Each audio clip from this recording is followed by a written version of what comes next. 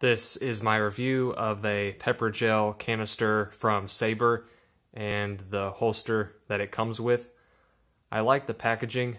The packaging doesn't require using a knife or scissors. This is a gel, so it'll buck wind better than a pepper gel stream or a mist will, so that's good. The safety is easy to actuate. I'll go ahead and roll in the footage of me testing this. This is the SABRE pepper gel with holster. The stream can reach up to 18 feet.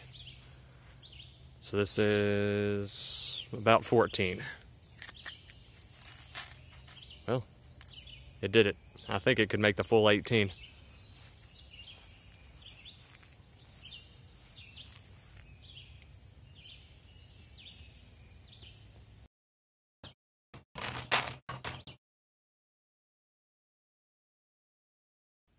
So the range is good.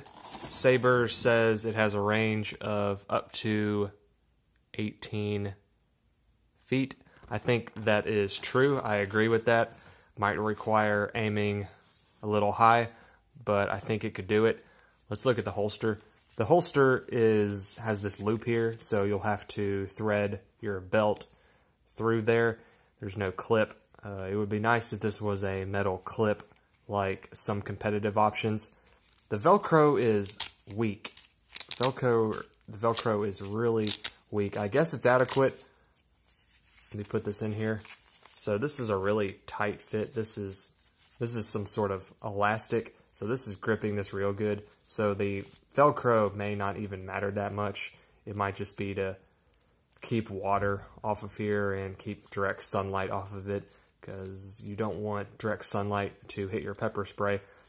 I had pepper spray in the back seat of my sedan, and it exploded while I was driving, and that made driving difficult. I had to pull over. So let's look at one of the competitive pepper sprays to this. This is the Pepper Enforcement spray with a holster. Very strong Velcro. The Velcro is better on this one. And it has a clip, which I like. You can just put this on your belt and then take it off real easily. No need to take your belt off of your pants like this would require. You have to totally, unthread the belt from your pants to get this off, but not with this. This one is larger, so that would make it more difficult to conceal, but it would also make it have more range and have more shots. This says up to 18 bursts, and I think it could probably do that. I tested this with a long stream, like you saw. I didn't try little short bursts, but I think that that is accurate. So I do like it. I think I like this one more just because I'm willing to take a canister that's, an inch or two longer to have more capability. But you may want a smaller canister, and this could be a good option for you.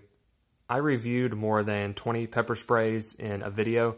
That video shows lots of good everyday carry pepper spray options. It also shows some pepper sprays that I would definitely not use and that I would not trust my life with and I would not spend my money on, and I don't think you should either. So check out that video. It's a good idea.